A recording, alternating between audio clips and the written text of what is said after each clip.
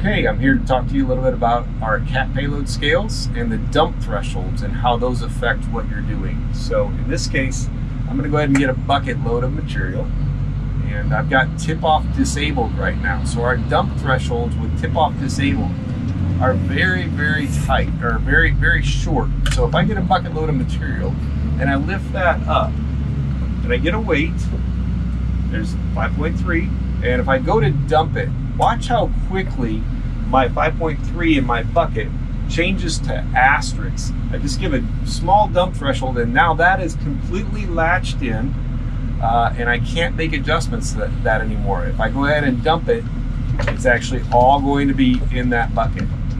Now, on the flip side of that, if I engage tip-off mode, I want to show you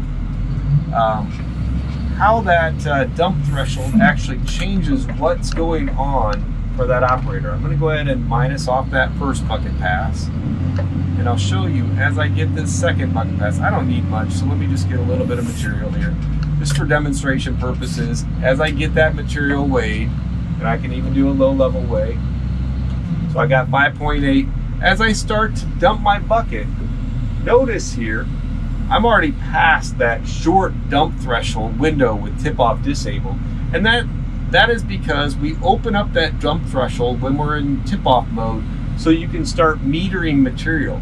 And now there's a certain point here where you can keep metering, and then when you're at your point where you're material that you want, you rack back, and now you could carry this over to your truck, and as you go to your truck, you could you'd be reweighing it, and on the way to that truck, when you go to dump it in the truck, you want to make sure that you dump that bucket over far enough so that you actually hit those asterisks again to latch that material in, because you're not making any more adjustments.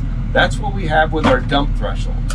So now I've just demonstrated to you both how with tip-off disabled or with tip-off enabled, how that actually works. So now I'm going to go ahead and show you how to load a truck with a tip-off, manual tip-off mode to the stockpile. This can be very useful when you are, say, loading, say, trucks that are with tarp bows or maybe a little higher than what your loader may be designed for, so that you can then get that short window for that dump threshold, and that will latch that material in, and then you can kind of do a push pass or get that material loaded over.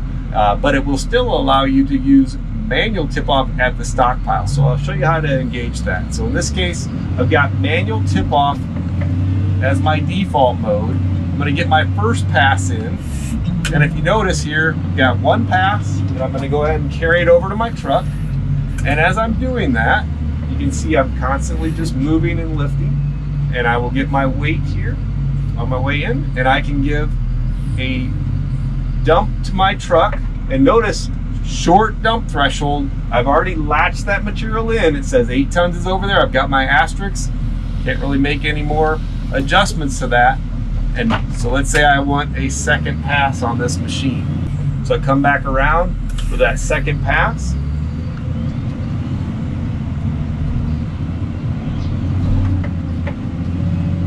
I don't need a lot of material, so I don't need another 8 tons. So I'm going to just go a little bit light here. As I come out of that pile, I'm going to go ahead and generate a low level weigh. And then, oh, that's too much. I want to tip some material off. I hit that manual tip off button. And in this case, now I can actually start metering material. So I started with 6.5. I can just tip some material off. And that 14 was a little bit too much. I don't need quite all that. Tip off a little bit more.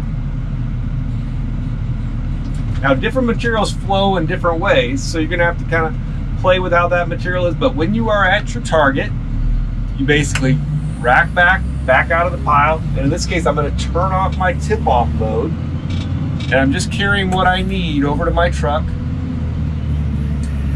And in this case, you can see I've got the material that I wanted, and now I simply just dump it onto that truck, and oh, I get that short dump threshold back because I didn't hit that manual tip-off. So now all of that material is latched in there. This is really helpful if you've got, you know, say truck with tarp bows, or you're doing some push passes. things like that on that last pass. So that is how you actually utilize that manual tip-off mode. It's kind of the best of both worlds. Now, since I'm done with that, I can press store. It simply saves that data and resets the display right back to where you were at. So you're ready for your next truck.